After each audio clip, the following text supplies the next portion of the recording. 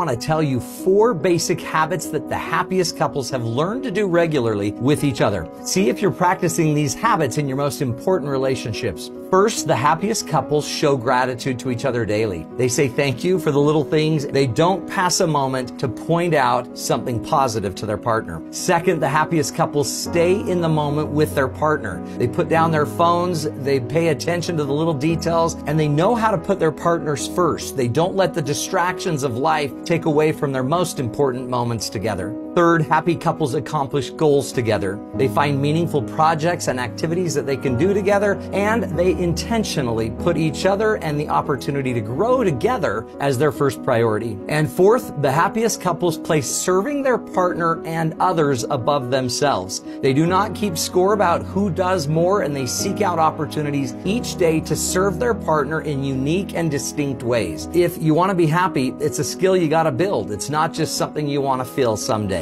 Be sure to like and follow if you want more ideas on how to be a happier couple.